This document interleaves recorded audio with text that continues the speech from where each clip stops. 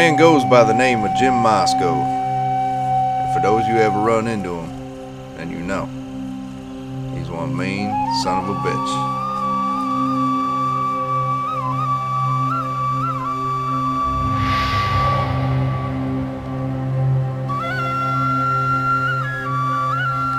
Just don't turn your back on a man like Moscow,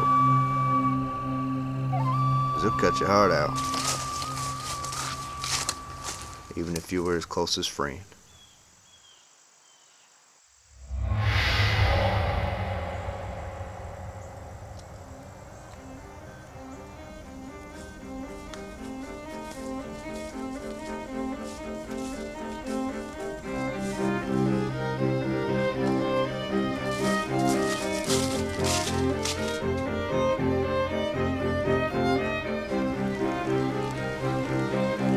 I ran in his outfit for a while. Started off rustling cattle mostly, small time stuff. Then we moved on to robbing banks and trains. I didn't mind stealing. It was actually kind of fun sometimes. But Jim, he took it to a whole nother level. I recall one time after heisting a 401 out of Indiana, we had the money bags in hand. It wasn't enough for Jim. He wanted blood. He pistol whipped the conductor, dragged him out to the track, tied him down, and just waited for the next train. Just wanted to watch.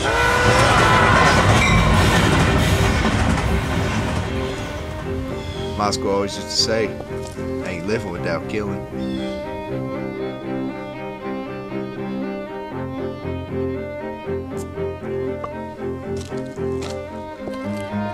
From there on, things didn't get any better. He went on a rampage, murdering, thieving, raping. It wasn't about money anymore. It wasn't me anymore. I had to get away.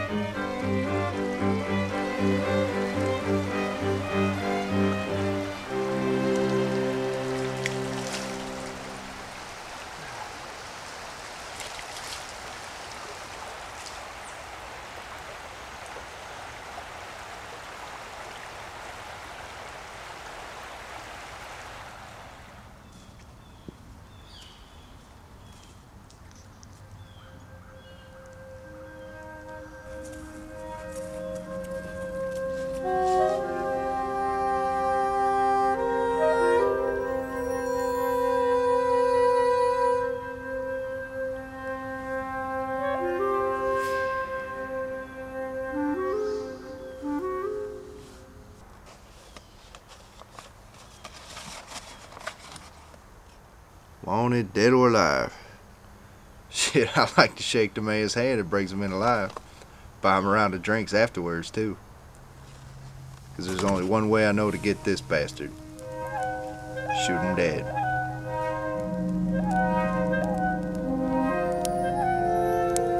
Besides, it ain't money I'm after.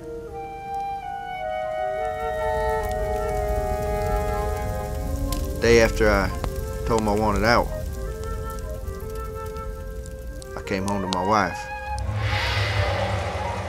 lying in the bathtub, filled with her own brains.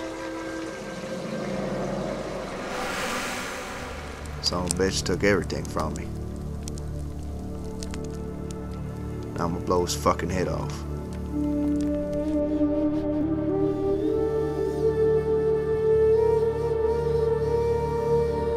I wasn't the only one, though. Found John Coughlin hanging by his neck in front of the courthouse after he threatened to turn him in. Moscow justice. Then later found his brother Tom dragged to death by his feet. The other end was tied to the bull's horns. And he busted in on Frank Caffey, killed him right there in front of his wife at the dinner table.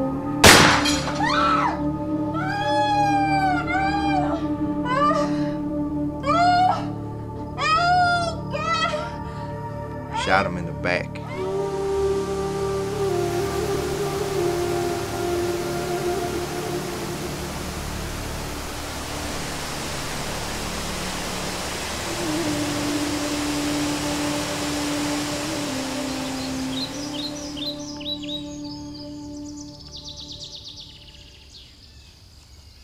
Sometimes I think if I find him, I wouldn't be able to do it.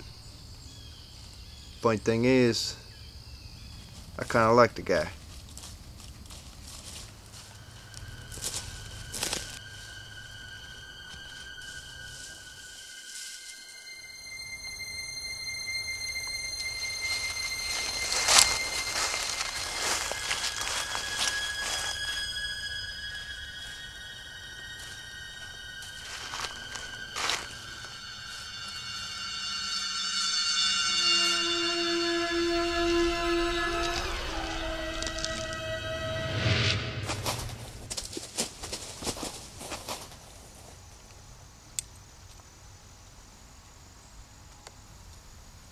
Somebody's got to do something about this sick bastard.